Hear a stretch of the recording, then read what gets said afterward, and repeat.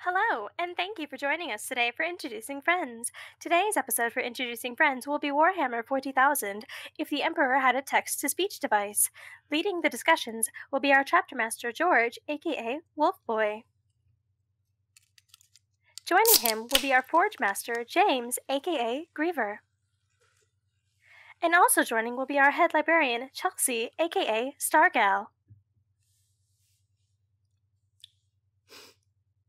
So, can we agree to never go through the warp again? I don't mind the warp. I know you don't, but a lot of happenings happen. Yeah, they did, but I mean, we all survived. We're not dead. We escaped Nurgle's realm unscathed. You say that, and yet I was hacking up a lung at one point, and I heard a little cough or chuckle, one or the other. Well, okay, going through Nurgle's realm was not my idea. That's not my realm of expertise. Uh-huh. Come on, Zinch and Nurgle, come on. Yeah. I'm just gonna stay here in my shop. I'm sorry that all that escaped. happened to you. Yeah, we escaped. That's all that matters. So, yeah. Oh, hey guys, welcome back. We're not dead. We're sorry. Somehow. Yeah, a lot's happened, but yeah, we're back. We're back, and we're going to be taking a dive right back into where we left off in introducing friends. Warhams. Oh wait, Wrong one. kind of wrong one. Yeah, we'll be diving right back to introducing friends to If the Emperor Had a Text-to-Speech Device with the episode that we left off of last. Oh, yeah, that's right. I kind of forgot where we were. It was a lore dump. Yes, that's right. Mm-hmm. So I'm sorry. It has been a while. We've done a lot of things. Yeah, that's true. We have. Life happened in quite the way. Yeah, between life happening to all three of us in one way or another, also some equipment being built. Which we hope you went to go and watch those videos. If not, go check them out on my channel and also the probably previous to this video. Yep. I now have a functioning computer. And it is After glorious. so many And it glows warp lights. Yeah, I had a feeling that you would appreciate that most. It's so pretty. It's blues and greens and purples and reds. See, she really is a Zinchite. She basically has a bird fascination like Magpie. Yeah, you're not wrong. I love all the shiny things. Well, I was going to say, to be fair, at least on the Magnus thing, those feathers that Arlene painted on Magnus's cape came out really, really nice. Oh, they're gorgeous. Yep. I was quite impressed with it. Same, to be honest, especially since it was the first time for a 40k model. So yeah, and I'm going to get a lot of. I may be getting a little pushback on this, but I'm gonna just say this. Those things are fucking complicated. What? Model painting is very difficult, and I am amazed at anyone who actually does this as a hobby. Okay, I will say this. Now, Chelsea, you saw the nice condensed version of it in the video.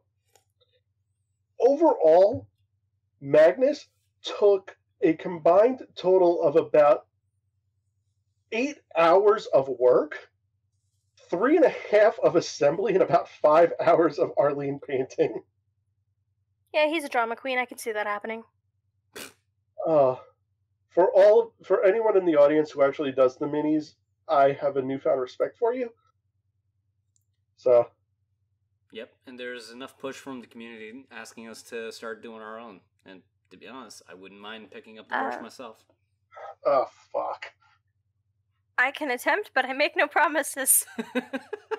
Hey, that's all I'm gonna do, is basically make an attempt. If it looks like something that a 4-year-old basically slapped together for a kindergarten project, that's the best that I can do, then so be it. I did it.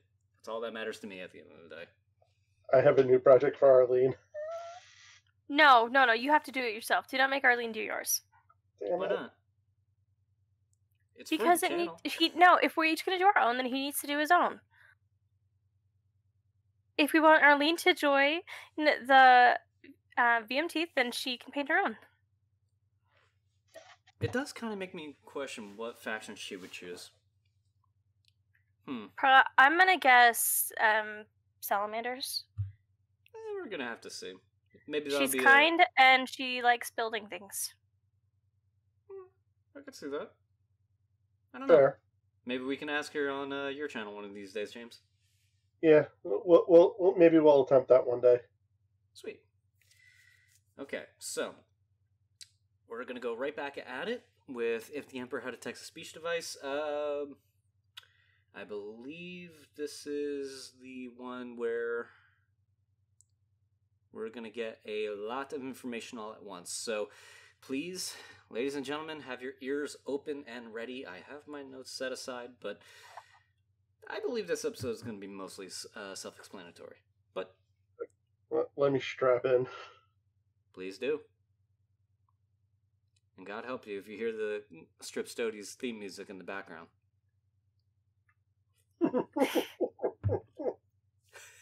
George, why?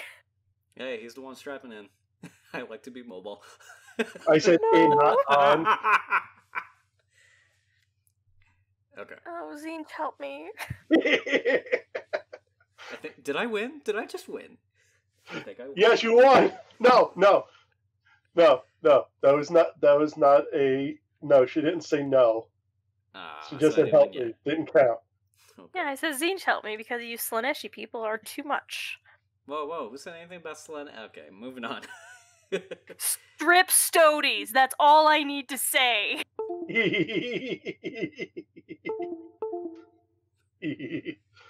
All right, so we're ready to go, ladies and gentlemen. In 3, 2, 1.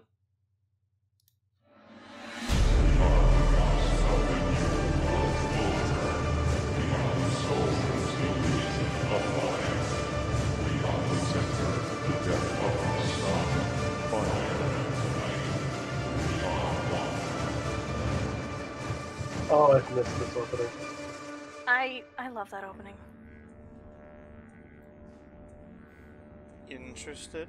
Not really.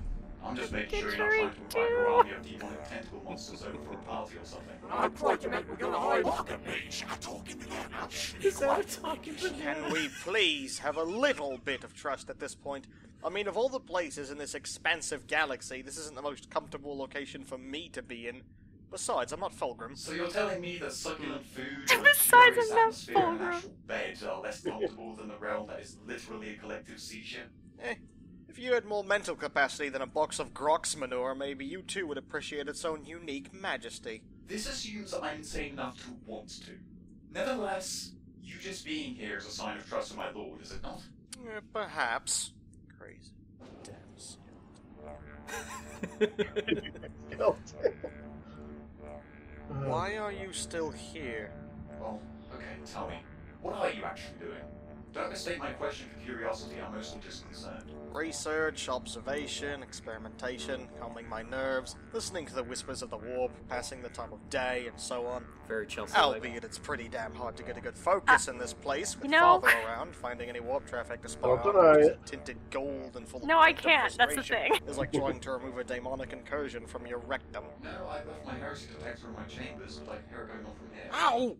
Ow! Stop that! Stop what? Stop dazzling me with your ignorance! Your shiny, I love half-baked the head is line. burning through my retina like an acid made of stupid... Ah! Seriously, though, I have love you still not Magnus. got that this heresy expression you speak of is just your Imperium's excuse to put a giant bolt into the head of anyone who goes against you?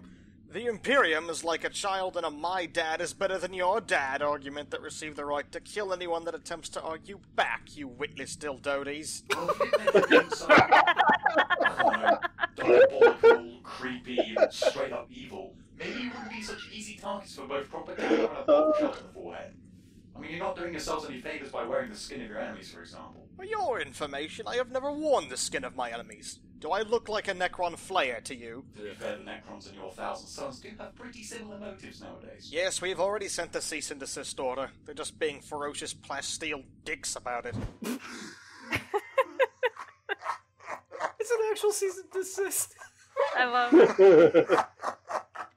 It's got the Thousand Suns symbol in blue and the Ouroboros and everything. This promise.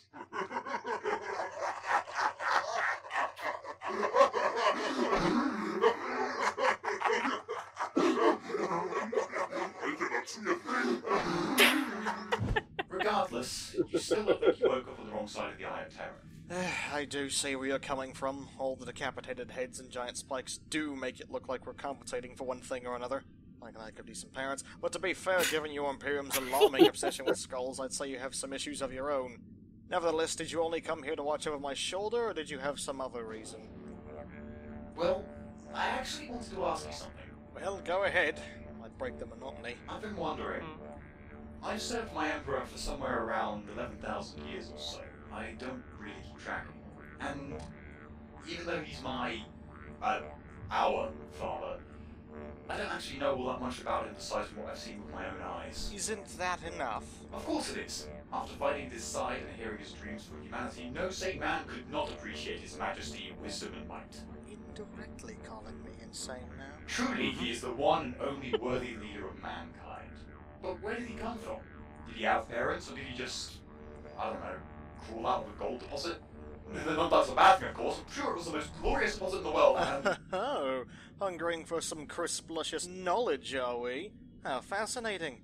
I thought you companions were especially trained to act as completely uninteresting impersonal automatons. Well, truth be told, I think as time has gone by, most of us have either gone a bit into the cuckoo's nest or have managed to retain some, form of rationality. Actually, under one exception, everyone has completely lost their mind. Hey, kitten, want to go take a swim in the Promethean pools with us? No. Hi, be that way. As I was saying, I still feel the Emperor right to be I'd a be terror that if he way. wanted it. I live for him, I follow his every word, and I never defy him. And I would happily give my life for him. But, well, there's the thing. I'd happily give my life for him. Implying that you can actually be happy.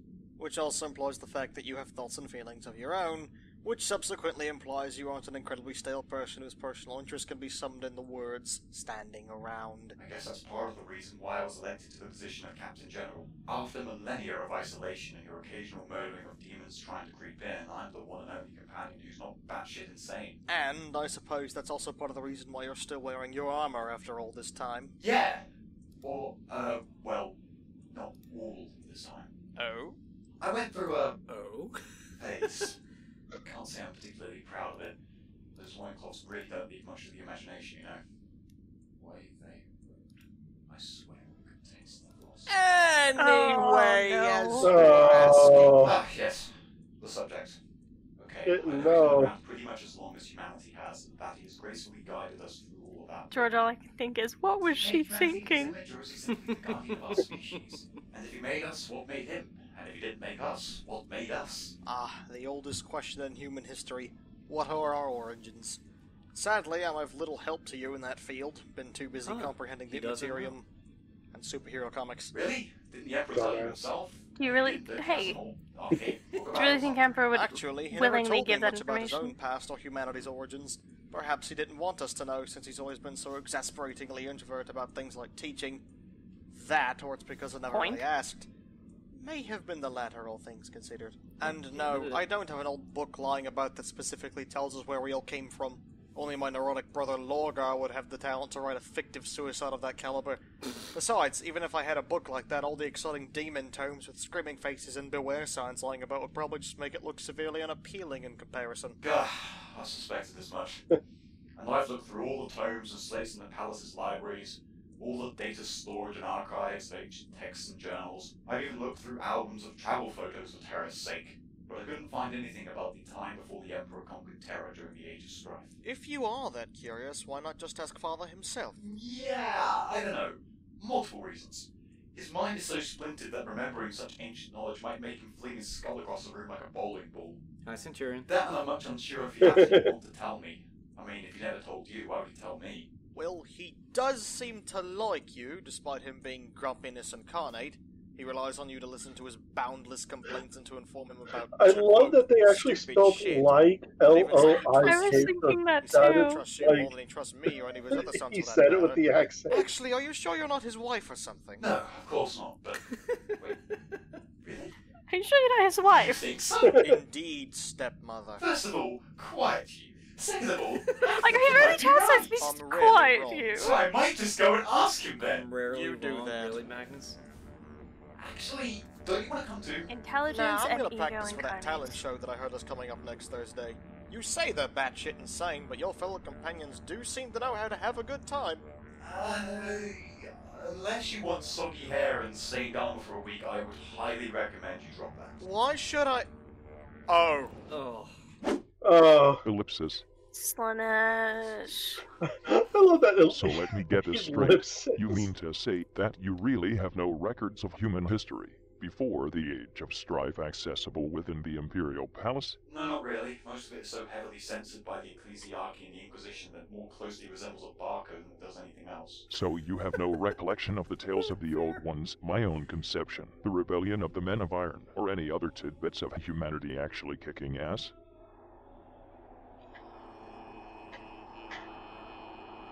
Fuck off. Incredible. I honestly thought I'd hit the greasy fucking bottom of this shithole when you told me of the Inquisition's activities, but I'm just now realizing that I'm only scratching the surface of this frozen ocean of ineptitude. It's almost as if nobody wants to hear about how our people weren't the be-all and all of civilization in this cesspit of a galaxy. Shocker. Yeah, funny that, isn't it? Right, this is something that I shall now unfuck post-haste. Magnus, fetch some parchment and do what you do best. Take notes. Do not worry, I always have paper with me. What a fucking nerd you are. Anyway, I want you to write down everything I am about to tell you, and when I'm done, rewrite the whole damn thing as a grand historical document. Then I want you to start covering it in holy seals and shit, and then throw it into a pile of dirt for a while, so it gets that shitty old paper look. That'll make stupid people think it's inherently trustworthy. Oh, and shiny britches? Yes, my lord? When Magnus finishes his chicken scratchings, I then want you to take this document to the scribes, have it proofed to make sure he doesn't sneak in any mimetic chaos bullshit, then have it mass-produced and distributed all across the galaxy to all people of authority. I don't care if you literally need to ram it down their fucking throats, just make sure they read that shit and understand it. No spam box filter shall stop my glorious wisdom this time. Yes, my lord. Now, This gather time. round, children, for it is grand I story remember there's a bit time. with the Inquisition. Cue visuals. Oh, yeah. In the beginning, there was nothing. The nothingest nothing that has ever not Piece of shit, existed. Captain. The nothing just Not a damn kinda thing. sat about and unexisted, not bothered The by any nothing such thing as is existence or reality. There may have been some bits of heat energy floating about, but that shit doesn't count. Eventually, however, this frigid, lonely expanse of plot hole level nothing got sick of being nothing and decided to get a job. Fuck this shit. So all the energy bits sucked themselves into a ball smaller than the level of progress made since I was put on this over-glorified Porto Potty lighthouse. Then, the energy exploded with the force of something that you'd compare giant Max is fucking worried. explosions to. There has never been, and never will be, an explosion as big as this one. It was so big that it's literally still happening right now. Wait, what caused the heat to compress and explode like that? I don't fucking know. Dark matter, plane walkers, precursors, a bunch of geeks with nothing better to do making a badass fictional universe for the purpose of inevitably selling inordinately expensive plastic miniatures? It could have been anything. So after the mega-splosion, atoms started to take form from the massive amounts of energy that floated around, and these atoms started recombining, collapsing, and forming themselves into elements, molecules, and compounds. These substances, unlike energy, had mass and decided to get closer to each other because now this new thing called gravity applied to them because love the that's just popsicle what art. fucking happened. Fuck this boring chemic shit, let's get to the good stuff. As matter Let's just formed get into the big good lumps, stuff. these lumps became celestial formations. Stars, planets, nebulas, asteroids, comets. Eventually, due to conservation of energy and some weird chemical reactions, life eventually formed on these lumps of space scrap. Supposedly, the first life that came about was a race of beings that became known as the Old Ones. The reason for this nickname is that they were the ultimate rulers of reality and evolution, and they were really fucking old, go figure. These beings are the shitty, neglectful grandparents of all that is life. They evolved so damn hard that they eventually became spiritual entities, discovering the so-called realm of souls. As a side note, as you can see, they looked something like big, fat amphibians before they evolved into beings of pure power. So that's a lot of progress for a bunch of giant hyper-intelligent toadmen. Come to think of it, that sounds a lot like the administratum. Incomprehensibly powerful for almost no reason. Toadman, you rose in a typewriter with a fucking mouth. Anyway, they then decided to create other species for shits and giggles. Some said that they created all life after themselves, but I'm not so sure on that one. Perhaps they helped push the boat out, but they certainly didn't fucking build it. So these old ones didn't create humanity? That's what I just said, you hollow-headed ninny. Most life evolved in one way or another, and anyone who doesn't accept that is probably really drunk. Lorgar's going to have fun with this. You know, he definitely sent it to Lorgar. Next to arrive were a bunch of floozy fucking milksops that you would recognize as the Eldar. Due to the fact that, early in their evolution, they reproduced like space rabbits, they actually ended up becoming the dominant race in the galaxy. The Odones were more like spread-out singularities of imbalanced min-max hanging around here and there. But neither race really cared for each other, so they coexisted peacefully, one spreading like a pointy-eared plague, while the other pooped out orangutans, more frogmen, and races with unpronounceable names. But then came the Necrontyr. Wait. That sounds familiar. Strap yourselves to something, because here comes the most obvious plot twist of the fucking century. The Necrontyr were salty assholes because they had evolved on a shitty, radiation-blasted planet. They built underground cities that seriously looked like depressing tombs because their life sucked so much that they would rather wait out their own death than do much else. After years of being subservient to their animosity, like an entire race of entitled middle-aged people, they became envious of both the Oldone's incredible powers and the Eldar's massive galaxy-spanning girth. Of course, they were little more than an irritating bunch of self-pitying tearjerkers to such powerful races. Eventually, however, the spite of the Necrontyr became so mighty that they started hating all life in the galaxy, even themselves, and decided to start murdering literally everything. However, they soon realized that manually making sure every single grass straw on a planet was dead was really fucking tedious, so they started snooping around for something to make into a super weapon. That led to them finding a weird bunch of gas orbiting the super radioactive star that had turned their planet into the empire of atomic bombia. They suddenly noticed that the gas was feeding on the very energy of the star. It turned out that the gas was alive, but not in the same sense as other life forms. It had evolved in a different way, and was technically even older than the old ones. Of course, all it actually did was eat radiation and, you know, be what is basically celestial fart gas. But of course, these assy Necrondards just had to fuck with this peaceful, sun-eating anomaly. They proceeded to collect as many of these weird sentient gas clouds as they could find and forge bodies of living metal for them, because what isn't that the first idea that comes to your mind as well? They used the gas's own radiation-eating abilities to lure the dormant consciousnesses of them into the bodies they had made via the use of a bridge of starlight, or some pretentious shit like that.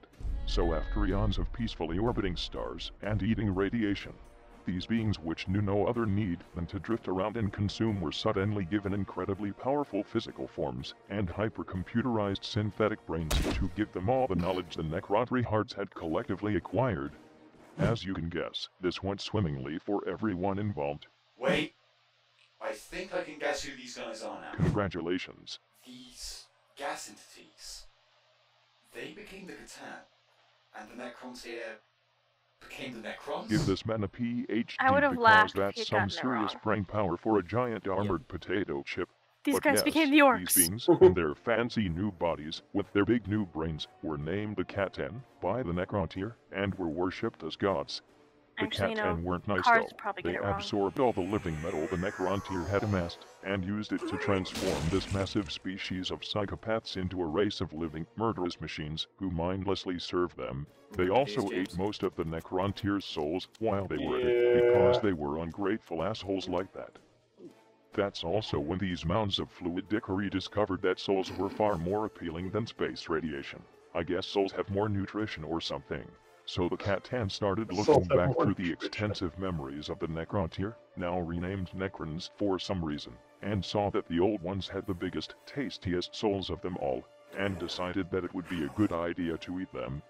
When the Cat-10 came gnawing at the old one's front door, the old ones of course decided to punch the shit out of them with their minds, like all grandparents do.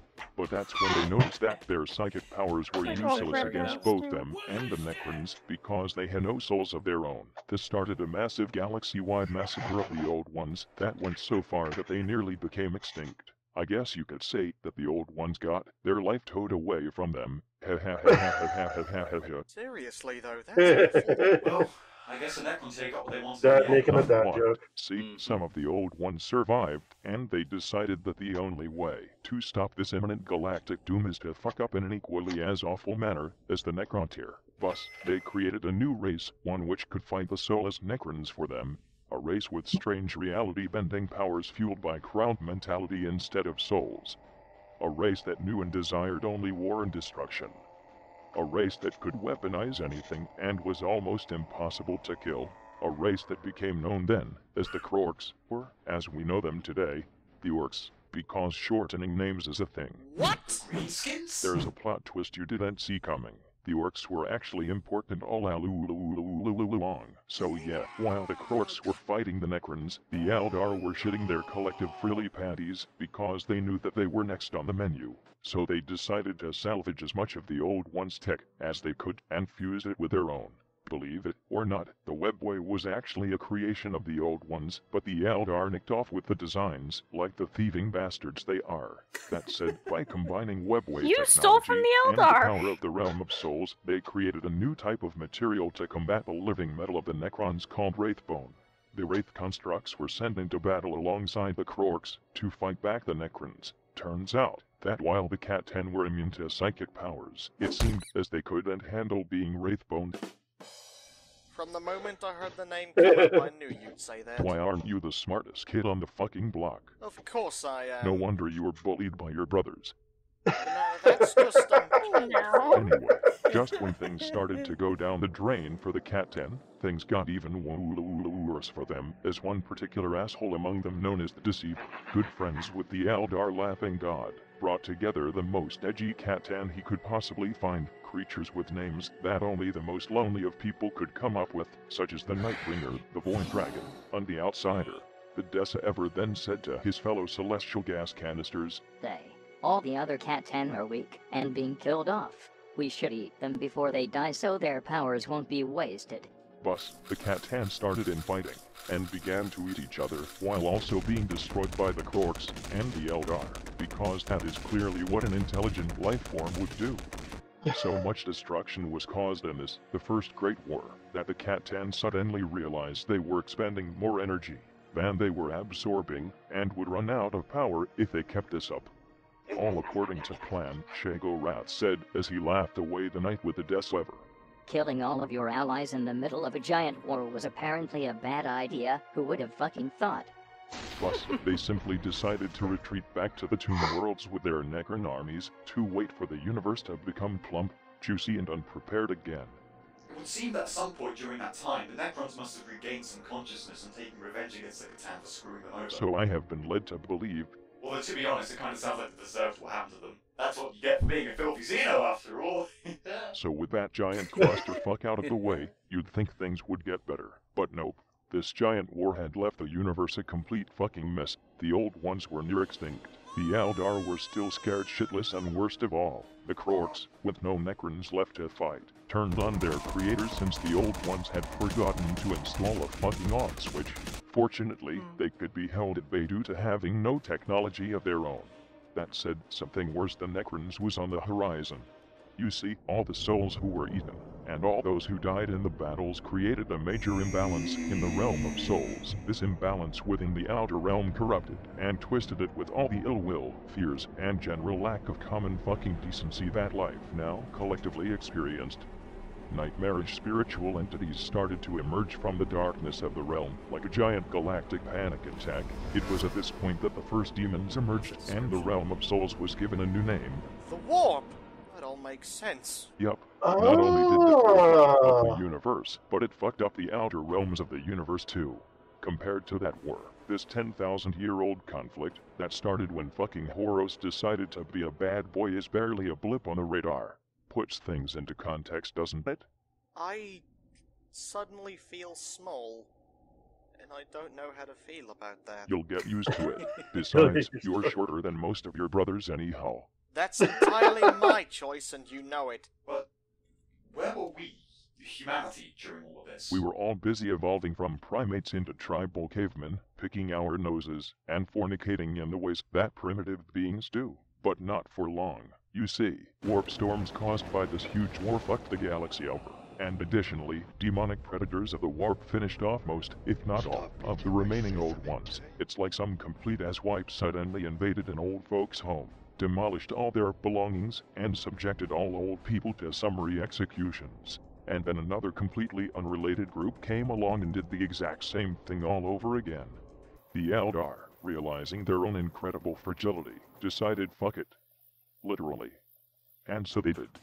Constantly. So much so that they repopulated the galaxy again, became the dominant species once more, and ruined their own reproductive cycle to the point of near non-functionality. I mean, I know you'll lose it if you don't use it, but if you use it fucking constantly, it's gonna get worn out and shrivel up. It's at this point that the idiot says what species emerged. The what? I am absolutely hilarious, even after all these millennia. I still don't get it. So actual humans finally started coming forth out of the evolutionary fuckfest at this point, and a handful of them gained psychic powers similar to that of other species carrying souls around. These early day psychers called themselves shamans, and they were totally super badass, guiding humanity by learning about the ways of nature and the universe's history, through the power of the realm of souls and probably some shrooms. However, when the doddering demon douches accompanied with an entire gang of horribly unnecessary creatures like enslavers and psychnoia started to show up, the shamans started to be horribly killed off in spasm-tastic manners. So of course, the shamans decided they needed to put their heads together to solve the problem. So they did. Again, literally. By combining their very souls, psychic powers, knowledge, and strength, through ritualistic mass suicide. They achieved in the blink of an eye something that had taken the old ones an entire species worth of evolution to do. They all became a single living being of spiritual energy and power. In short, they created me.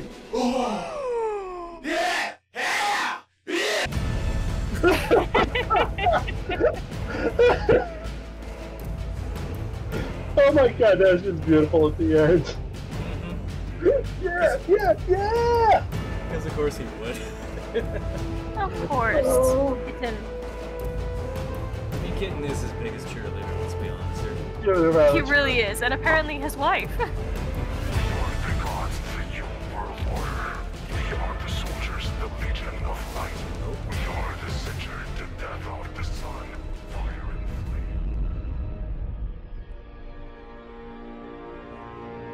Mankind cannot live this. On this day, we shall know our enemy by the name that I shall give them.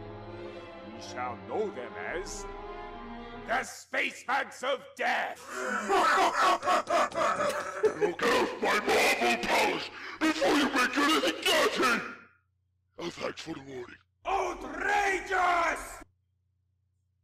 Yes, we shall. Check this out soon. Heliphas. Yep. What is that now?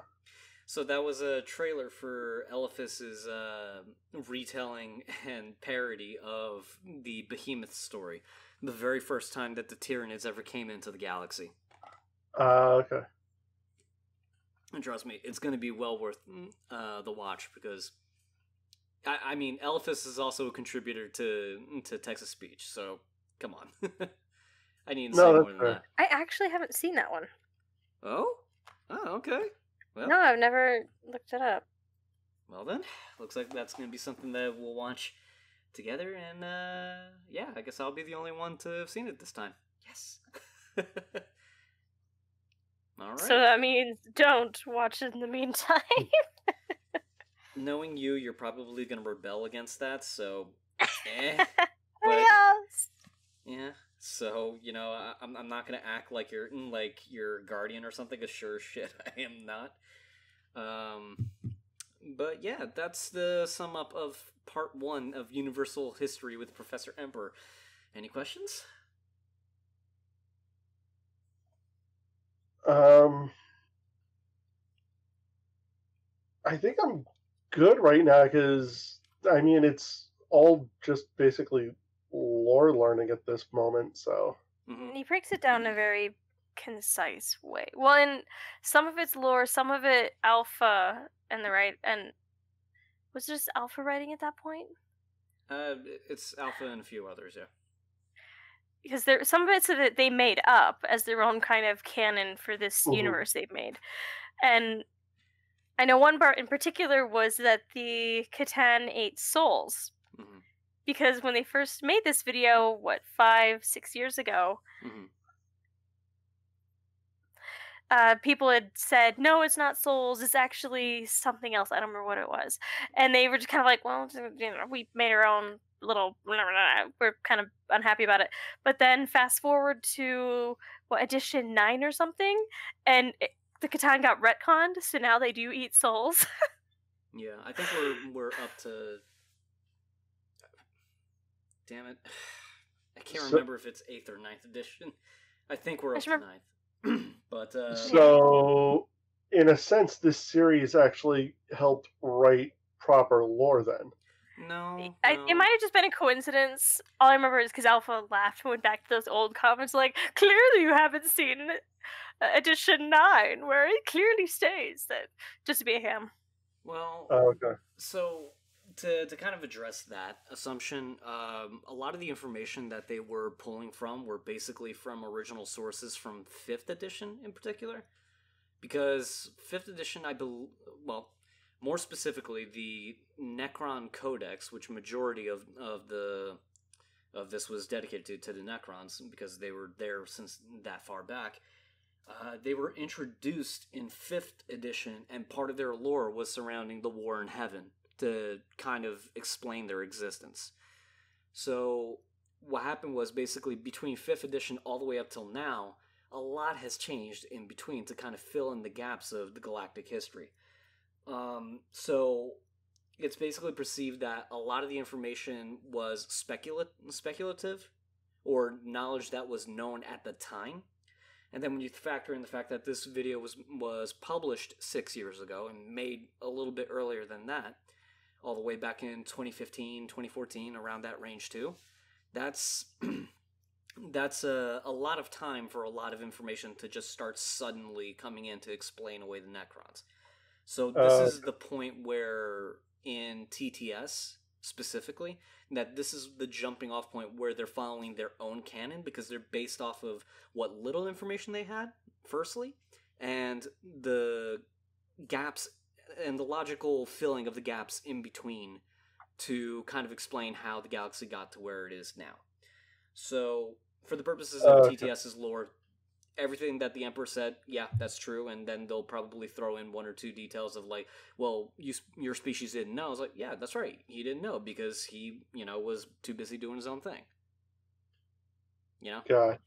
So it gives them flexibility and wiggle room to work with the canon, but effectively from this episode going forward, TTS is considered its own canon, and it's only going to reference as much of the new canon or the retroactive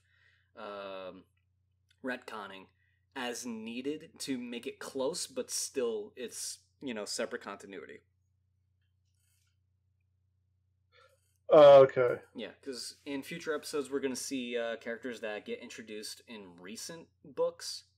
So, there's going to be gaps in between that they're going to fill because of its being the current year, but a lot of the histories are basically being changed as we go forward. So that addresses that. Any other comments, or? I can't think of anything. Okay. I think I'm good. All right. So let's go ahead and jump in onto the deep dive portion of the video. Because who doesn't like a good old lore dump, eh? Let's dive back into the pool. Okay, first thing I'm going to point out. This was a very fast panning shot, so it's very hard to see everything that's in the background since most of the attention is going to be on Magnus and Kitten walking in on screen. But do you guys see what's in the background? There's the Sphinx and part of the Louvre. Mm-hmm. And a library that I want to live in. Well, if my assumption is correct, because I've been trying to cross-reference it with a lot of photos, that may very well be the Library of Luxembourg. For all I know, but Library of Luxembourg? Yeah, or Luxembourg Palace, or the library within Luxembourg Palace. I forget which it is. But yeah, the assumption is that Magnus is filled in a room filled with the accumulation of knowledge of human history on Earth. So which frankly sounds amazing. Of course, you would find that amazing of him. Oh, and hey, knowledge is amazing, okay? Well, as being the person who is more knowledgeable about the lore out of the three of us, I guess that does make me amazing by default. I said knowledge is amazing, not necessarily those who wield it. Well, I was also going to say, George, in regards to her wanting to live in something like that, we've all seen her room on the so. Can you please say the name of our ship right? I honestly forgot what the fuck the name of the ship was. It's been a while since we've been outside. Of course you did. I swear, no, I'm being fucking serious. It's been so long since we've talked about it. Oh, goodness. Well,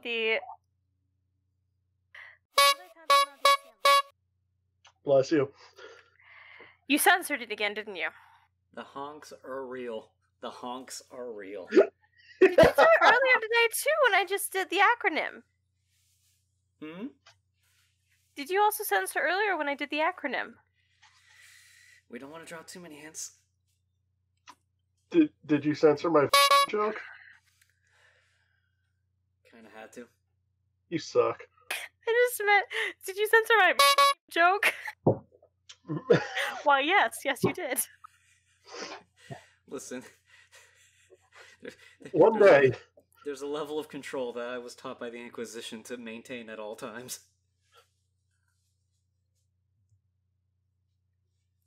Well, anyway. That's not the Luxembourg Palace Library, by the way. Oh, it's not? What is it? I don't know, but it's not the Luxembourg Palace Library. I wish I knew, because I want to go live there, but... Well, of course you would know which one would be the library in this case. Alright, so moving on. Going on forward from here. We have...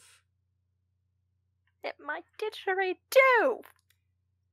Yeah, the didgeridoo. I get a kick out of that. Yeah, so there's a reason for the didgeridoo. James, I don't know if you kind of caught it, but the voice actor for Magnus, what does his accent remind you of? I'm not 100% sure, but I'm gonna wind up guessing Australian. Yeah, so it became... Accidentally. Yeah, it's an accidental Australian accent because while they were trying to get Zegram to do a certain accent, he just couldn't do it. He kept sounding Australian, so it became a joke. So when they basically made this scene, the didgeridoo is there as a sort of a backhanded poke and prod from them on him. Which is hilarious to me that they included that little Easter egg. Oh, yeah. But if you're making a show, you might as well have some self-referential stuff to, be entertained by. Okay. As well. These three. So, from what I could tell, and I actually did try my best to look them up, these are actual demon miniature figures that belong to Tzeentch. But the only one I could get an actual name for would actually be this one that has the beak and what looks like to be an Australian outback hat. And this guy is called a pink horror. So, yeah. Interesting. He's a pink The horse. middle one, with the flower hat, And the mouth. that looks like a goose head. Yeah. It's very hard not to see the avian features that is pretty much reminiscent of Tzeentch. He does like the birds. That he does. So, yeah, we got the pink horrors in here. So I'm going to jump ahead because a lot of this is basically self-explanatory, but I did love the comment that Magnus made. No, not the berating of Kitten, because that was funny. Yes, and to be fair, the Necrons and your Thousand Sons do have pretty similar motifs nowadays. So, I'm going to throw this out there because I have run across an explanation on Reddit before that basically Necrons were on their way, basically going to different planets to actually expand their empire, and then eventually they started consuming many planets. There's a hint that basically the Necrons had touched down on Earth, and there may have been a crossover of cultural adaptation that the humans had towards the Necrons, hence why the Egyptian motif. But then the Emperor basically charged in, chased them off, but the cultural motif were basically stuck. And this basically left the Egyptians to go forward. Then when Prospero was organized, they took the Egyptian flair with them. And when the Thousand Sons were organized, when they moved from Terra to Prospero and started serving directly under Magnus the Red, they adopted the Prosperan culture. So, indirectly, it's sort of like a weird joke for the Necrons to be getting a cease and desist order, considering that they were the ones who probably influenced them in the first place in a more roundabout way. Okay, so that's fair enough. Yeah, Kind of like really weird convergent evolution. Yeah, something like that, but more for the cultural scale instead of, like, direct evolution. Now, Kitten does make a comment about slaying the occasional demon in the palace. That, unfortunately, is referencing that the Golden Throne may be failing, where basically the seal and the gap on top of the warp on Earth is basically starting, or that the warp on Terra is basically starting to fail. So basically some demons will basically be unleashed in the palace, and the Custodes have to basically crack down and kill them, which probably does lead credence to why they never left Terra in the first place, because they just can't afford to. That's a better reason than we can't leave him. Well, I mean, they still do send, on very, very, very rare occasions, like the odd squad that goes out, but they never move as a giant force for anything. Okay. Let's see. Oh, and he does say that he never really asked because he was always more interested in matters of the Immaterium and superhero comics with regards to the origins of humanity. It's kind of weird that he basically goes on a full-on sentence saying that with all of the demon tomes and the screaming faces and the beware signs would basically make a mundane book about their human creation would look unappealing in comparison. It's such a self-own in that case, where basically Magnus is on purpose chasing after the occult and dangerous knowledge. Well, and it's Okay, if you give a kid one book with, just as a kid, a book with no cover, and a book that has a cover of dinosaurs on it, which one do you think he's going to go for? The one that looks cool and interesting. Hmm. Now, as a father, I can 100% say that is absolutely certain. Yeah.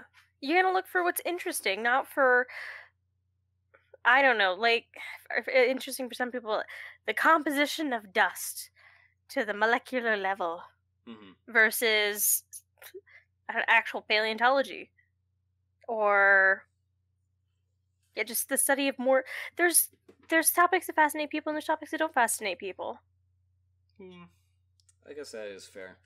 But I also like to basically throw out that instead of leading his 1,000 Sons, even after being absorbed into the Immaterium, he does only get interested in the Immaterium itself and the games and plans of the gods, rather than actually leading the 1,000 Sons that he saved in the first place. He kind of, unfortunately though, he lost the ability to really care about them. Yeah.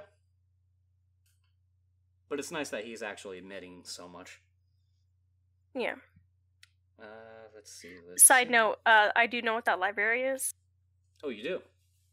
Mm-hmm. It's the Abbey Library of St. Gall in Switzerland. Okay. Too bad that's It was a ceiling in the buttresses. That would explain it. Okay. Yeah, and then there's the portion where the lovely Centurion shows up on screen, when basically Kitten was saying that he doesn't want to ask because he doesn't want the Emperor's head to pop off and roll off like a bowling pin. Yeah, that's basically just him being, someone who is really, really protective of the Emperor, so suggesting as such would garner his attention. Just no. Just don't. I protect the Emperor. And the comment where he says, "I'm rarely wrong." I'm sorry, I couldn't help but laugh while I was doing my research on that. Sorry, Magnus, but I'm rarely wrong. Well, darling, you are and you aren't. But as you've admitted, pride in spades. Just like his father. Okay. Yes. So, let's also talk about the old ones that were introduced. So basically the old ones and their design. If you guys have noticed that they actually do look like Toadmen. The funny thing is, that's actually a race that exists in Warhammer Fantasy. So they incorporated that into Warhammer 40,000, where basically it is a sect of the Lizardmen called the Slann. So in other words, Toadmen that basically preside as the ruling class over the Lizardmen. Wait, how do you pronounce that? Slann? S-L-A-A-N as in Nancy. Slann. Oh, sorry. That's too close. This one for my liking. It's two N's, not two A's. I'm sorry. Apparently my N's look like A's in a certain angle. So yeah, basically it's the creators have introduced, elements of Warhammer Fantasy even more so into 40K than was initially noticed by me in this case. And it's funny that in Warhammer Fantasy they refer to the Lizardmen as the Cold Ones, but in 40K they're referred to as the Old Ones. I don't know whether to find that as a fun play on words or it's just really, really uninspired. You were saying, Chelsea? I like the popsicle art better. I just looked up what they look like, and that's something. Let's see. Okay, well, while you're looking that up, George, my question is this, because I'm just trying to figure out exactly where everything kind of falls in line. You saying that they were trying to bring that stuff in and all that. So, is like Warhammer and like Warhammer 30,000 and Warhammer 40,000 like completely and totally fucking separate from each other? In terms of universes, yes, they are completely and totally separate from one another. The only thing that binds them together realistically is the Chaos faction. So basically the Chaos Gods are actually the same in this case. but instead of being out in the middle of space and galactic conquest, it's essentially taking place on a fantasy world where different races are, constantly vying for power over the continent that they reside on. So this is basically like the multiverse then. Sort of, yeah. And it's also kind of funny because, as it's been pointed out, that if you end up buying a Chaos unit, like specifically the Chaos Demons unit, you can technically transfer them over to Warhammer Fantasy just as easily because the models are close, if not completely similar. Huh. You just can't use the Chaos Space Marines because those are exclusive to 40k. Oh yeah, watch me. Seeing you play a game would be interesting. Because you'd have to paint all the models. It would also require me to have time. Also people in the area who play. Yep. Let's see. Krorks? Yeah, Krorks. So basically the formation of the orcs, when they were first introduced, they were effectively the old ones' version of the Space Marines when they were brought in against the Necron tier. Space Marines or Thunder Warriors? I would say Space Marines because in the lore they're actually referred to as very competent leaders and generals that actually use strategy instead of just throw as many bodies against the wall and see what sticks. Okay. But what happened was, as, the war in heaven basically came to a close, they had nothing to fight, and then they started fighting in with each other, and then their entire culture completely collapsed on itself, and they just became knuckle-dragging fighters. Well, that's just sad. Yeah. It actually kind of is. And funny enough, the Necron... The Necron version of the Collector in Warhammer 40k, he actually has a still living Krork in full armor too. So all the way back from the War in Heaven in his collection. Oh, I remember him. I was trying to think. I'm like, Collector. What do you? Oh, I remember. No, I remember who he is. Mm-hmm. He has the. Oh no, he's the. Doesn't he have? He has my boy. He has the sad boy, doesn't he? Yeah, he has the clone of Fulgrim in his possession. Oh, yep. Sweetie, that breaks my heart. Yeah. Oh well. And then let's also get back to this prick. Okay, so this Catan god specifically. When I did research on him, the name that came back was Mephetran, or commonly known as the Deceiver. So, out of all of the Catan, he was basically the weakest of the Catan. And his entire thing was basically to try to mediate the wants and needs of the Necrons to the Catan, specifically. Or at least that's what their hope was. But really, he was just a huge manipulator, and he manipulated the Necrons to go into the War of Heaven in the first place. He was also the one that basically had all of the Necrons start fighting in on each other, like the Emperor explained, to the point that basically they just completely fell apart. Well, in the revamp of the Necron story, instead of just going dormant with all of the other Necrons, he was actually broken apart by the Necrons themselves when they rose up against the Catan. So they did that to all of them, all of the Catan, and basically the Deceiver was broken up into shards, and the shards went throughout the entire galaxy. Now, what makes the Deceiver so dangerous is that even in just shard form, he basically can manipulate anyone and anything, to the point that he's actually been credited to provoking the Gothic Sector War, specifically to destroy the Blackstone fortresses. Now, I've alluded to what they were when I was talking about the 13th Black Crusade, when Abaddon came from the Eye of Terror with all of Chaos Marines and attacked Cadia. And they were destroying the Necron pylons that held the Eye of Terror back, from spreading throughout the known galaxy. One of the things that he did and how he manipulated, I don't really know, but he basically was able to manipulate Abaddon the Despoiler to crash the fortress into the planet, destroying the fortress, destroying the planet, and destroying the Necron pylons, spreading the Eye of Terror further, so that way chaos can spread more into the realm. And the Blackstone Fortresses are credited to be the only weapons that can actually kill a Catan. So he's responsible for that.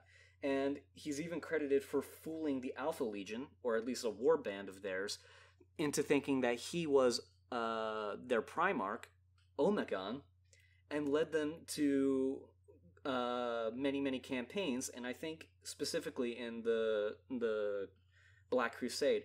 But a leader in the Alpha Legion, I don't remember his name because I forgot to write it down, he was able to seal the Shard of the Deceiver, and he intends to fully interrogate the Deceiver to know everything that he knows in the wider known galaxy and understand the manipulations and the machinations that he's setting forward throughout the galaxy. So the Deceiver, even when broken apart, he's an extremely dangerous individual in the 40k universe. So, yeah. Well, that's terrifying. Yep. And he's besties with Chegara, the laughing god of the Eldar. So, yeah, that's already something to be concerned about because he controls an entire faction of Eldar called the Harlequins. So, if you just think elves with clown makeup and very, very deadly Joker-esque moods, you pretty much got them down to a T. Isn't specifically the Drukhari too? No, actually, he does not. What? Yeah, he does not influence the Drukhari because the Drukhari don't support him. The Drukhari are separate. The Harlequins were Drukhari. They're not. No. Oh no. Yeah, it's basically a third faction. Well, I want to say technically fifth faction of Eldar, because we got the Eldars we know for the craft worlds. So they're the ones that are basically in space stations or planetoid space stations that are flying through the galaxy trying to survive. You have the Exodites. I think Exodites? Oh, I might be thinking of something else. But basically they're Eldar that went back to their roots in the farthest reaches of Eldar space and to colonize those and break away from the old ways of the Eldar. You have the Harlequins, and then you have the Drukhari, the Dark Eldar that we know, and they're the ones that basically indulge in suffering of others, and they torture people so that way Slaanesh leaves them alone and feeds off of the suffering of others, thus extending their lives. And then the fifth one is actually the newest one, but that one is led by Ivrain, and their entire thing is basically to revive the god of death, the Eldar god of death, to try to create a deity strong enough to kill Slaanesh once and for all. I'm down for that, because she can also bring back my boys. We'll see how that plays out. Said she can. Not necessarily she will, but she can. Done it before. Through the power of Inead. Those poor babies. So. And the only other thing worth pointing out would basically be the censor face. That is a face of a character from Dawn of War. So one of the Blood Ravens specifically. So that's why his face is there. They basically superimposed it there, and it is self-reference to that. In case you were wondering. So yeah, that's the end of the lore dump for episode 16. Any other questions come to mind? No, I think I'm good at this point. Alright, cool. Then with that, we can go forward in 3, 2... You can see Kitten shrink back down. Gawking yet? Almost. Just a second. Sigh. You know how often Psy has made it into my basic language before? Just Psy.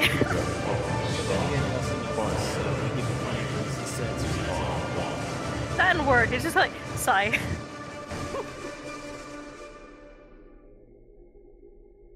Greater than : left parenthesis. Snails evolve legs faster than you loafers get over this shit. Okay. I think it's mostly out of my system now. I was actually confused For the first time in as long as I can remember. The last time you were confused, you started to fucking bawl. I did not. Confusion just makes my eyes water is all. Don't you start making excuses, you little crybaby, you. I'm gonna use your Oi. bones as a xylophone. Go ahead, mop hair. See Oh, what you works out shut for your you. keyboard. Anyway, why did you not tell anyone of this before? Because you never fucking asked, that's why. Besides, what was written down was apparently censored by those charming fucknuggets in the Inquisition. That's just fantastic. I'll take my chance and ask a million questions now then. You ready? You get to ask one before I continue. Why? Does my pure, flawless father have some sordid detail to hide? No, it's Yes. because if I had to field every question your nerd brain could devise, we'd be here for another 40,000 years. Do I get to ask a question, my lord? No, go away! Okay, Chelsea, am I the can one see asking the exactly why questions he's your here. prime Go work. ahead then, Hornets. Oh yeah, no, it's Are you technically still there's a human? reason. Are Space Marines, Custodies, and you Primarchs still human? Same answer. No and yes. I am human in the sense that I was born of and am the product of humans. My soul is innately human. However, I am not a mere man. I am what humanity could achieve if we evolved, as the old ones did. The shamans who created me just took a shortcut, similar to how I took a few shortcuts when creating you guys. We are basically various stages of accelerated human evolution. Humans, Space Marines, Custodies, Primarchs, and then myself. Huh. Do you mind enlightening us further with this grand universal story, my lord? Of course. About a year after the whole mega evolution by suicide thing, I was born to regular human parents. The shamans that killed themselves Dancing had baby. combined to become one giant soul and entered my mother while she was still pregnant. This was 50,000 years ago. During my first years of life, I was a powerful but reckless young man. At that point in time, most of my life consisted of crushing my enemies, driving them before me and hearing the lamentation of a woman. I was honestly kind of an asshole, a handsome, muscle-bound asshole. However, as time went by, I felt more of my past lives impose upon me, revealing who I truly was. Ancient wisdom, immense power, and a strong sense of right filled my body Sit to down, the brim. Magni. I was no longer who I used to be. I was now a handsome, muscle-bound god-like being who could use magic. I was the greatest thing since myself before the transformation. After this incredible power boost, I started roaming around Terra, or Earth, as it was called at the time, like a ghost. I watched from the shadows as mankind grew, waiting, influencing, and sometimes scaring small children. Fast forward a couple of millennia. It was the year M25, Of course you'd laugh at and that. the age of strife had come. Don't judge Humans had spread all across the galaxy, and all was fine and dandy.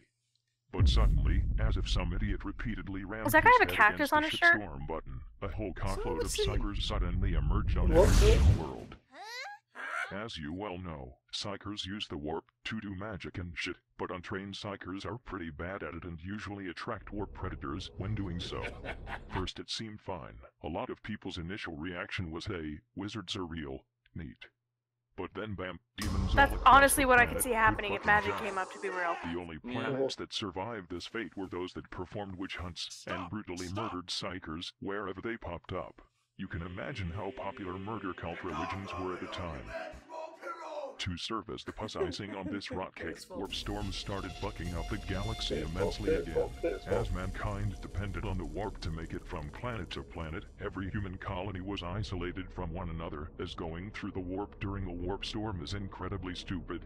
This was especially awful in Terra's case, as Terra depended on other planets for its groceries and toilet paper. This left the people of Hey, it Terra was in like a severe state of famine and itchy-ass clefts. Terra soon became naught but a blasted desert, a shadow of its former self. Here, a bunch of cartoon villains called techno-barbarians roamed free and fought one another for territory. As Terra So it became was Mad utterly Max? fucked up beyond all Became recognition, Australia, yes. I decided to finally reveal myself to mankind, since screaming at it from the sidelines clearly didn't fucking work. So I picked up some hardy boys, augmented them massively, and gave them the name Thunder Warriors, the realized he's greatest dressed in warriors Fist on of the Terra. North Star. I was just about to say that, George, get out of my These head. fellows I don't know were what that the means. predecessors to the Space Marines. I'll Suffice explain it it to later. say, the day was saved because I'm just that good. Right, so now I've heard all about your biography. But what happened to the rest of the universe between now and then? If you really want to hear the boring parts, fine. To make a long story slightly less long, while Earth was in its infancy, and I was protecting it from all the serial killers outside, the Eldar fucked up, again, literally. And yes, I will reuse this joke as often as I like, because I'm the motherfucking Emperor, and I am allowed to do that. I'm hilarious. This was the point in time in which the Eldar managed to murder fuck the Chaos God Slaanesh into existence, which was the final coffin, to hit the nail into the hammer for any sense the realm of souls once had. From that point on, it was a Technicolor hellscape I of love how they sexual murder humors and fuck jungle Slaanesh gods. into existence. Slaanesh managed to agitate the other Chaos gods into going full fuck force, as they hadn't done anything worth noting since the medieval ages, when they were born. This started an instant mass production of demon hookers and punch meat monsters. This incredibly violent space birth even managed to rupture the galaxy's privates, which created the gaping, expansive warp hole in the center of the galaxy that is nowadays known as the Eye of Terror, because the dick demons clearly needed a bigger hole to poke into. The Slaanesh and the Eye of Terror was formed. Most every Eldar in the galaxy died as a result of this galactical miscarriage. The only ones lucky enough to survive were those far away from the Eldar homeworlds. In addition, Slaanesh also did to the Eldar what the Ctan did to the Necrontyr, making it so Slaanesh automatically receives all Eldar's souls upon their death, unless they use protection. This totally proves that I'm the only god, like entity in the universe, that didn't fuck things up for its own people. Not that you want to say that again? Me a god or anything. I'm just saying. And we are infinitely thankful for that, my lord. No. You better damn well be. Yes. Anyway, We'll have this argument later. A small upturn here. The good news was that since the galaxy was finally out of its bipolar pregnancy stage, the Eye of Terror blew away all the warp storms that had fucked up the galaxy, making space travel possible again. Thus, with the Eldar out of the way, the universe pretty much empty of all worthy life, and the Age of Strife over. I took humanity and decided it was time to conquer the stars, reuniting the human planets that had been isolated and lost during the Age of Strife with the newly formed Imperium of Man. And it went well at first. Everyone was holly jolly and loved me. I began preparing for the Great Crusade, and everyone had a good time. At this point, I also made the Prime Arcs, my very own children, that would help me lead mankind to total galactic domination. But then, those giant material ball sacks known as the Chaos Gods scattered all across the galaxy, shitting and giggling as they went. So with that, I had to go out and relocate all my sons once more, which was a pain in the side. After I had done that, however, and the Great Crusade was at full go, everyone was happy again, except the 100 or 200 planets we annihilated. But as you know, fucking Horus's massive temper tantrum happened right after that. The rebellion happened, I was put on this throne. Most of my sons either disappeared or died. The entire Imperium shat its united long johns. That stupid age of apostasy happened, and those fucking Tyranids apparently showed up. Oh, and those town creatures too, if that is worth mentioning. It's not! And somewhere in the interim, the Eldar mostly split into two factions, one which wants their species to become great again, as if that will ever happen, and one which simply doesn't care about anything other than being disturbing little sweat goblins. And that's the how and why of humanity, the galaxy, and the gloomy fuckfest we're all invited to. You get all of that? Sure, but you did seem to skim over a lot of stuff near the end. Yes, for instance, all that stuff about the Dark Age of technology. Like, what's the Man of Iron? You mentioned him earlier. And what happened to the few surviving old ones? And what about those entity people that I just remembered are a thing? While I enjoy filling your brain bowels with crap, I now have a massive super headache. I need to take a break. I guess the book could be published in 2 volumes for double the profit. I'll tell you about the Dark Age of technology and other stuff like that later. Also, what the flying fuck is a sensei? You know, your human descendants? You mean the descendants of the families of the shamans I forgot about this who book. gave their lives to form me? Isn't that like all of humanity? Not exactly what I meant. Good. I never liked Uncle Ragnar anyway. But really, though, what in the fuck do you mean? You aren't saying some of my human partners actually survive having intercourse with me? and moreover, gave birth to actual children. The fact that the Sensei are incredibly powerful psychers with changeling-like abilities, much like small versions of yourself, seems to indicate this. They also share a very sharp jawline. Well, shit. Come to think of it, this is actually the first kind of sort of pleasant surprise I've had since meeting my Centaurian and hearing about just those wait for him nights. to. I have surviving heirs as well as my prey marks. I mean, I only made you guys because I didn't think that reproduction for me would be possible any other way. That's nice to... But seriously, as far as I knew, none of the people I'd introduced to Big E had been able to handle it, and most of them had pretty explosive climaxes. I hate And this yeah, conversation. I didn't need to know any of that. This is the kind of knowledge that should remain a mystery. Come to think of it, I never thought to check back on any of them after the first night. Now I genuinely feel kind of bad. That's a first. I mean, don't get me wrong, it was just mutual fun, and they were willingly getting into it. And I didn't leave any of them unsatisfied, nor was I going out of my way to be a jerk about the whole thing. It's just, you know, me being who I am. Maybe I was a bit too rough, and seriously, I didn't knowingly leave them to their fate. I just figured that with all those broken bones and all that blood and... La la la, I can't hear this. I don't want to be on this planet anymore. Sorry, Bucket on I'm Kitten's getting head. carried away. Sigh. It was my favorite bone. I sure do miss it. I'm just glad that I have no such urges or interests at all. My only desire is to serve you, my lord. That can easily be skewed in all the wrong ways. It's a good thing that shitty fanfic writers aren't anywhere near here. Don't jinx it, Father. So, back to the new topic at hand. I presume these sensei people are basically I've seen treated some like weird demigods fanfics. by you plebeians. Yeah. Either way, Dive down I want that. you to send someone to go out and find them for me. And Oh God, bring as please tell many me we're of them not here doing as that. possible. No, Should we're make the not. family Oh, thank reunion God. I don't want to relive the mayonnaise thing. About that. You're going to tell me something that will make me pop a planet, aren't you? The Inquisition has been hunting them down and killing them as they... Do I want to know about the mayonnaise thing? No. Imperial canon. No, you do not. The rest seemingly vanished with no Okay. explanation before the Inquisitors could get to them. The internet decided to make a pairing. Somebody with mayonnaise. I'm not kidding. And it got weird. Uh-oh.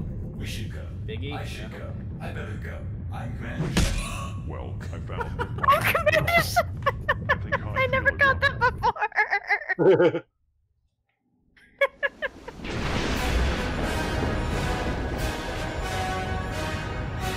Light of the Valkyries. Sweet pepperoni with a side of bologna, warp storms. The planet reports that it'd be a beautifully smoggy day. Inquisitors, the time has come. We, the eternal archers of mankind, have come to lay I 100% waste forgot he was still alive. foolish traitors that have infected and corrupted the very core of our Imperium. We are here to heed the call of our Chelsea for your Empire. PC. We are here George to actually save wanted you. to do the dirty sale with the visitor stuff on it, Remember our plans. but I was nice and Dispatch talking of their about it. retinues and defense mechanics with all haste. Yeah, no. Terror has the In that case, he would get mightiest some very fortifications interesting gifts to in the mail. ever exist. But we shall never give up. Our faith in the Emperor will break through Love the any combination wall. of catnip and glitter. Go! Charge! And edible confetti. Well, the flower confetti.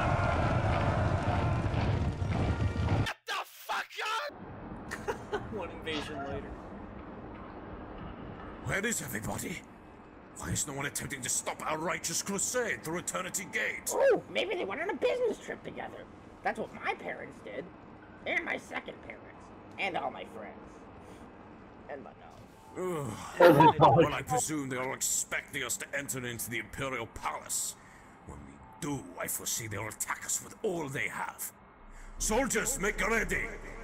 When we step through these once sacred doors, we'll be greeted with a vanguard of traitors like no other.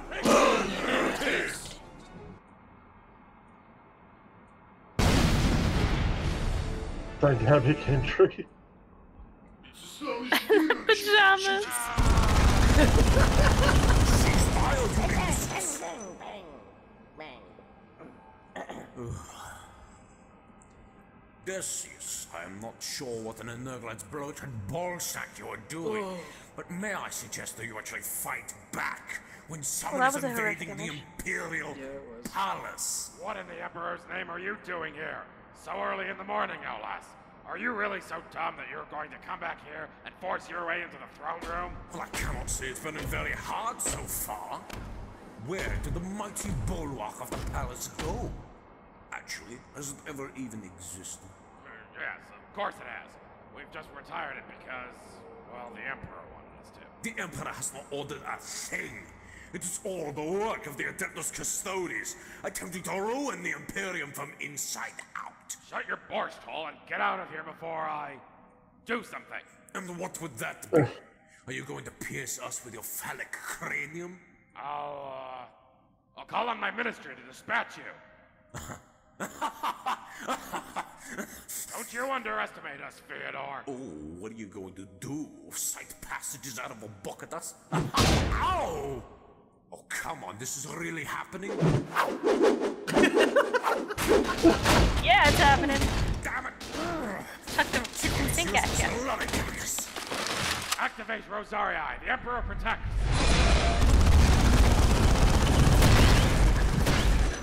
Personal force fields, yep. Test my patience, Ecclesiarch. Soldiers, throw your grenades. It's actually pretty cool. The Ecclesiarchs are still standing. There shouldn't be anything left. This is impossible. Impossible. Impossible is not part of the Inquisition's vocabulary, my friend. Who said that?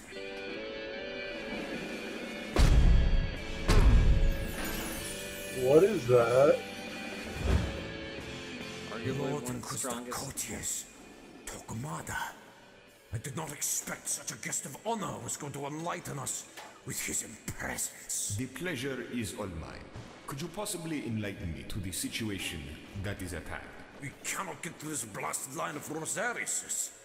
We need to so we can get to the Emperor and save him from the traitorous Custodes that have taken him hostage. Order your men That to line stop of their thought fire. is so I will stupid, show but I you can my personal army bearer. definitely see idiots Operator, it is time. thinking it. Do the, how you say, funky monkey. We are driving them back. Press forward. Throw more things. Send these motherless bastards crawling back to their holes for the Emperor. Hey, found a barrel. I haven't ever seen a barrel in the Imperial Palace before. Oh, what's in it? I don't know. Hey, that's I guess we found the nostalgia, I episode think. of Starrgal House's secret vibrator stash. Oh, At God. long last! Not my arms! Mom? Dad? Is it really you? Monkeys? Really? That's the great secret of courtiers, Torquemada?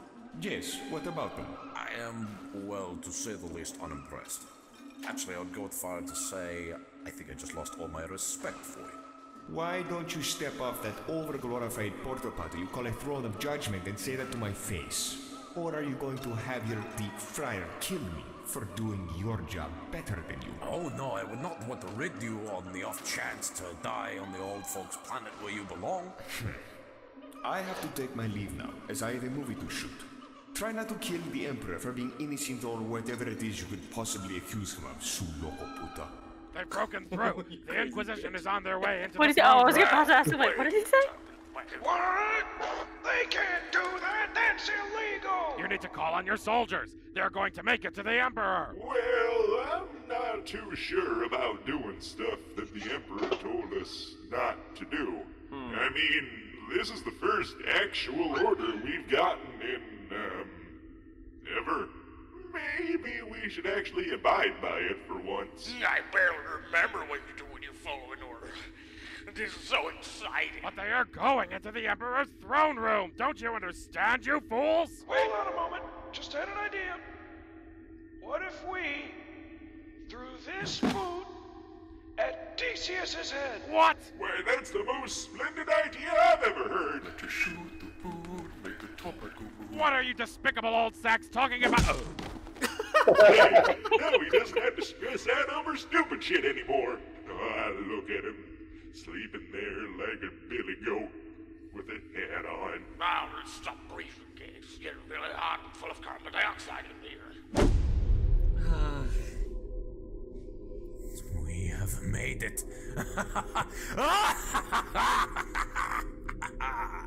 We made it!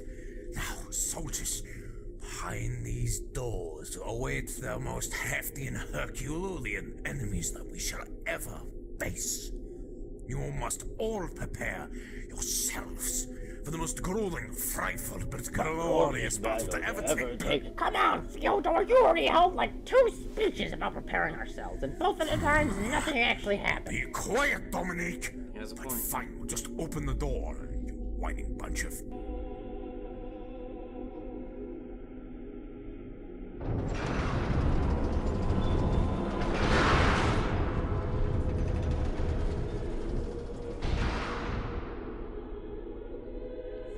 The God Emperor of mankind. I knew it. Demon!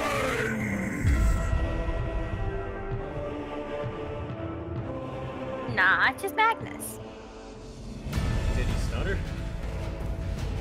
God damn it, I don't want to know what happens next. That's how you know a show is good. Keeps you going. It was back. nostalgia. Oh, it was? Mm-hmm. Nice. That was nostalgia? She does. Wait, what was that? What did you say? Did that say something about vegans? We are the soldiers, the legion of light.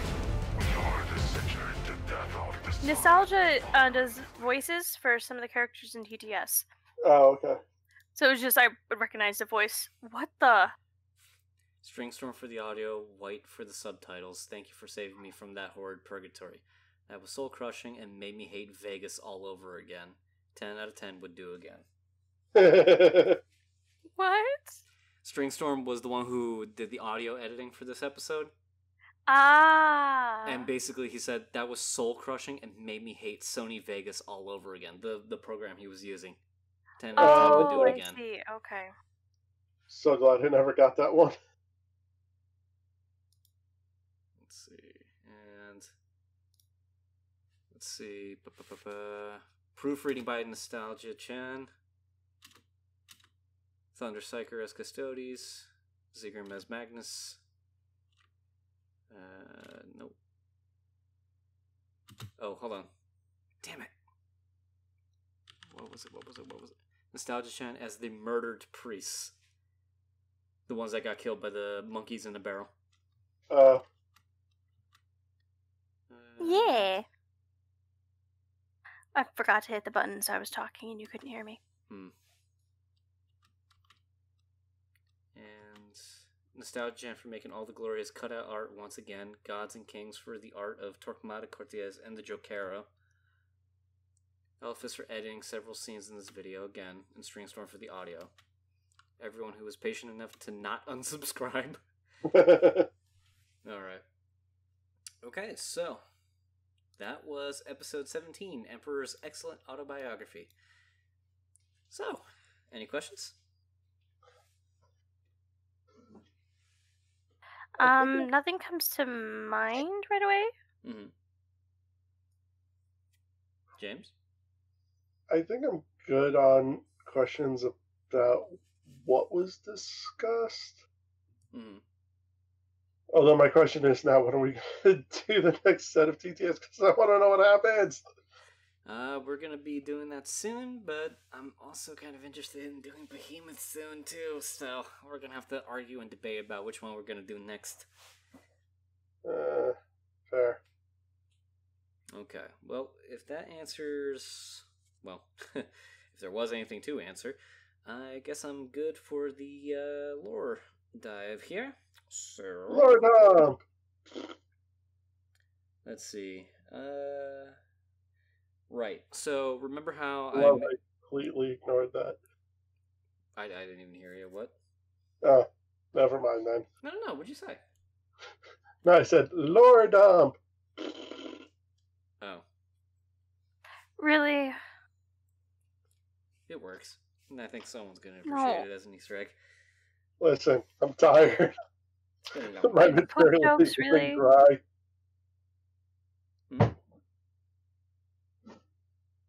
Okay. So, going into it.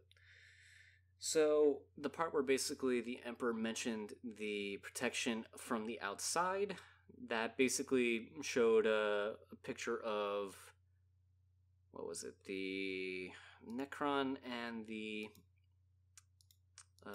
orcs as well. So, I don't know about the orcs in particular, but at least this did make a reference to Necrons being an outside threat. Let's see. Yes, Age of the Gods. So going into that. So when Slaanesh was murder-boned into existence, what the Emps basically said that basically Slaanesh managed to agitate the other Chaos Gods into being. Essentially, the gods actually have an order of have a semi-order to when they were created, where basically Nurgle was first, Tzeentch was second, and Khorne was the third one to come around. And I believe specifically Khorne came around during the medieval ages, where basically the bloodshed was at its peak for humanity at that point. Slaanesh's existence basically was created so violently that basically it sent ripples throughout not just the warp, but also reality itself, causing the tear to form in the first place. And that's what caused Nurgle, Tzeentch, and Khorne to basically go full sentient and started amassing hordes to start taking over the warp and start a war with themselves. And, okay. Yeah. So basically that's how that got kicked off, but in the process of the Eye of Terror being formed, all previous warp storms that made passage between planets impossible basically cleared up as a result of that. So there was a slight benefit for that to come into existence. So they accidentally ended Long Night? Yeah. Yeah, in a roundabout way. Interesting. Mm-hmm. Let's see. Oh, the mention of protection. So basically, as each Eldar dies, Slaanesh basically gets to consume their souls in the process, and in the process of consuming their soul, Eldar basically just don't have anything to actually stop, their soul from being consumed if it were to ever go into the warp, as all souls do once a creature with soul actually dies. So what they do instead is basically create spirit stones, and they incorporate it onto their armor and clothes, so that way in the event that they actually do die, their souls get captured into one of these stones. And they'll put plenty of these stones on themselves to try to guarantee that their soul is sealed and not consumed by Slaanesh in the process. And what they do with the stones is basically on craft worlds, they'll inter it so that way it becomes part of the collective consciousness of the craft world. So it's sort of like a miniature afterlife for them in a roundabout way. Or they'll take some of these soul stones and incorporate them into the Wraithbone constructs, which in this case is the Eldar's version of Titans. If you guys remember those huge hulking giant automaton. Yeah. So they actually have their own version of that, and it's run off of soul stones. So there is that. Okay. Oh, so the subject of the Sensei, the people born of the Emperor, the ones that were created through natural means instead of being created by the Thunder Warriors or Primarchs or Space Marines. So essentially, the reason why the Emperor doesn't know of their existence up until this moment, it's explained that because of the fact that they are descendants of the Emperor, they basically have really, really powerful traits of his, but the one thing that makes them interesting is the fact that they're born as blanks.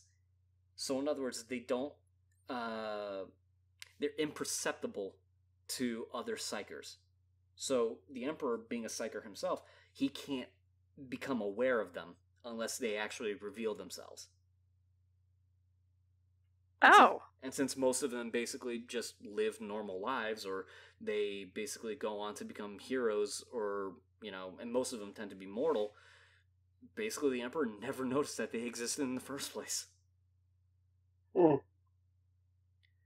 Now, they're born as blanks, and they basically do go off and live their own lives. Some of them, very few, are born powerful psychers onto themselves but die out, or they're born immortal and don't know it. And basically, because of the fact that they're born immortal, they don't want everyone to know about it, so they just keep it to themselves.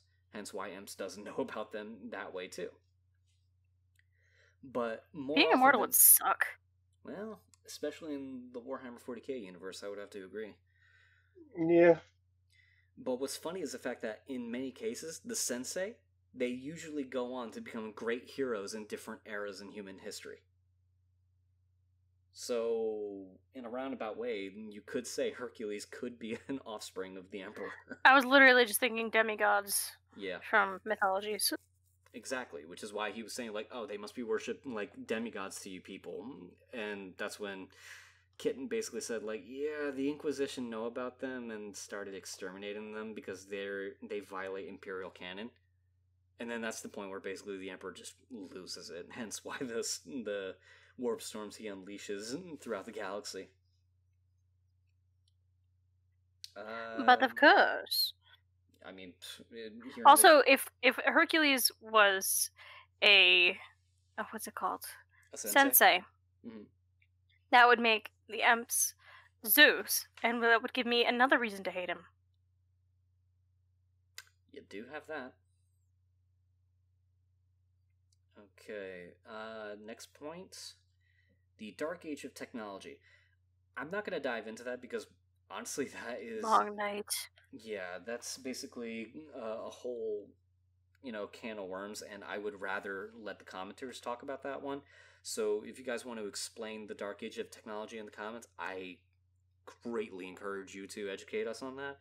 But the long and short of the Dark Age of Technology, it's in this period of time where basically technology evolved to a point where they started rising up against humanity, and it's also the reason why artificial intelligences are now forbidden, and why they are labeled as abominable intelligences and basically destroyed with extreme veracity. So, there's that. And the Men of Iron are basically sentient machines that walk around, and they're essentially androids. But I can only think of maybe one that might still be walking around in 40k today. I'm not sure of that, though. Again, commenters, I turn to you. Now, Which one do you know of? I don't know the name of it, but I do know that when he was encountered, he basically made a statement culminating to the point that it's funny how humanity look at me and are completely afraid, but really all I see is just a bunch of scared children that don't know what to do when faced with the unknown. Or something to that effect. Oh, I like him. He also goes off killing humans recklessly. Hence why he was tracked in the first place. I would pretty much ballpark him in like HK-47 turf. Okay, now you just made me love him. Worse. Crap. Okay. I adore HK. I was going to say, to be fair, HK-47 was like one of the best things to come out of Knights of the Old Republic. He really was. And Revan. Yeah. Okay. Honestly, just a small little sidebar. It's actually a damn shame that when Knights of the Old Republic 2 came out, they actually wound up cutting out a huge side story that involved the HK-47. At least he's in it. Yeah. Sometimes it's just a matter of being in it. Okay. Dude, if I got... to one more thing on the side note. Yeah. I want Knights of the Old Republic to be remastered. That is all. I don't have anything to go against that because honestly, I kind of want to see a revamped version of that. Yeah, it did not age Get to well. me, BioWare. Okay. Although, just running off it again. I'm sorry. This is just a ramble now. Many a true nerd did a whole series on Knights of the Old Republic, as it had been like ages since he had played it. And he's playing it through, and he's realizing something as he's playing it. Because it was made by BioWare, which also made Mass Effect, he realized that Knights of the Old Republic is basically just the prototype of Mass Effect. Oh yeah, they use a lot of the same actors too. I don't know how to feel about that. BioWare also, BioWare uses a lot of the same actors for just things in general. No, Because not you'll catch the same voices in Knights of the Old Republic and then Mass Effect and Dragon Age. no, not even that. If you kind of look at the kind of base idea of what Mass Effect is, and go back and look at the themes that they used in Knights of Old Republic into Mass Effect, they kind of mesh up very well. Like Taris, They're both space, and I love both of them. yeah, because like Taris is Eden Prime. You touch the obelisk, you're able to talk to everything. Revan apparently knows every freaking language possible except for He's wonderful. Husband. So, Well, I guess I was schooled in many ways too. That's good. Karth and Kaden. All right, back to No, those are the flat out the same actor. Yeah. All right. I'm sorry. Don't be. I mean, hey, I'm learning something too. Okay, so Lord Inquisitor Courtiers Torquemada, or Torquemada Courtiers. So, this guy, he is... Is he just supposed to be Cortez? No, he's basically, he's based off of an actual Inquisitor during the Spanish Inquisition, hence why he has a thick Spanish accent. Mm-hmm. Yeah, that's why I thought he was Cortez, because of the thicker accent, and Cortez is a very known purging individual. Yeah, but I don't think it's in reference to Cortez and the Aztecs. Nothing to do. It basically is. He is based off of an actual Inquisitor that was known to be incorruptible, and anyone who actually tried to buy him off were basically punished twice as more than anyone who confessed. So he was a very respected quote unquote individual, but it is the Inquisition we're talking about from actual history. But Torquemada Courtiers, he is the High Protector of Formosa Sector and a High Lord Inquisitor. So in other words, he is basically one of the top Inquisitors throughout the entire organization.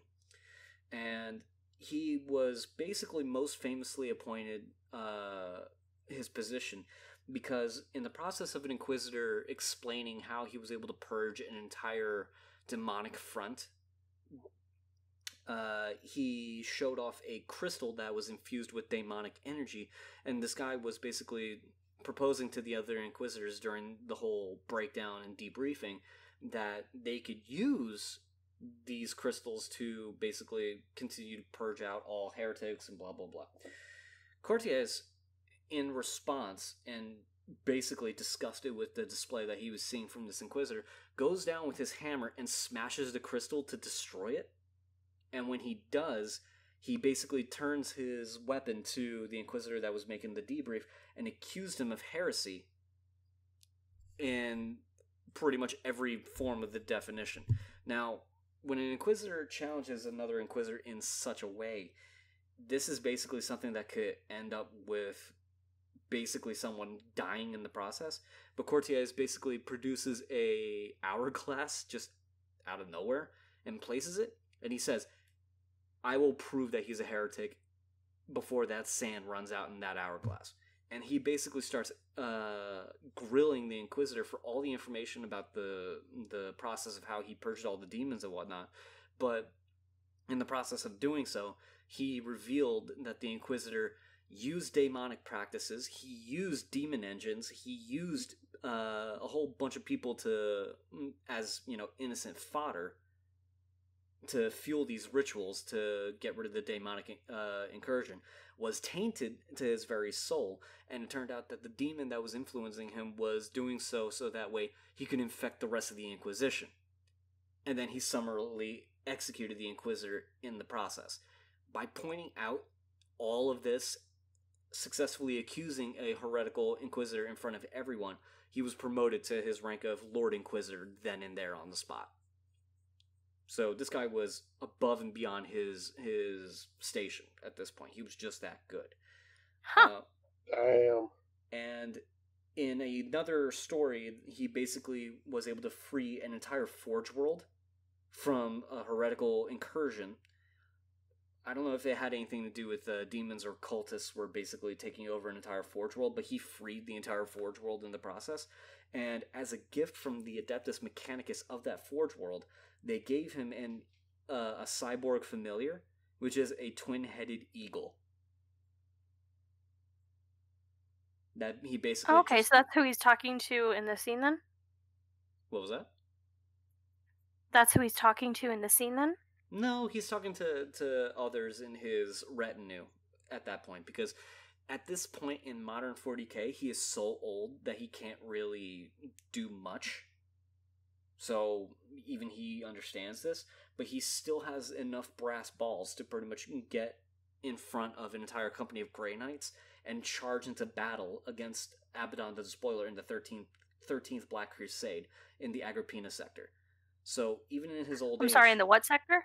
Agrippina. Okay. Okay, that's not what I heard either, Chelsea, so... Okay. Hold on, I feel like I'm missing something. It sounded like you said aggro-penis. Like an aggressive penis. And I heard the same thing. Huh. Oh, And that could entirely be the purpose. And whoever made up that sector did so with the entire purpose of making a giant dick joke. I thought because that I was can see that happening. originally just a reference to the name Agrippa, but now that I see that, I Maybe can't it unsay is. Hmm. Maybe it's the other. Who knows? Yeah. But yeah, he is basically an inquisitor of the Ordo Malleus. So in other words, essentially demon hunters. And he's always working closely with Grey Knights if the need arises. So he's a badass in the Order, and someone worth respecting to some degree.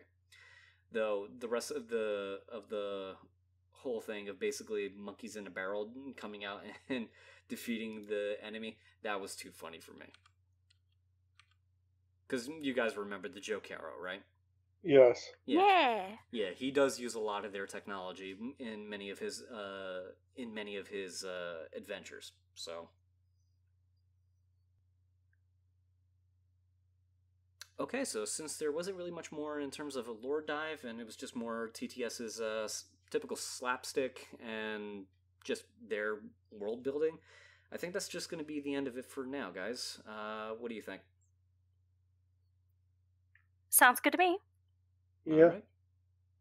Okay. Well then, with that, I'm gonna turn over to our wonderful. Shit, did we say it was an AI?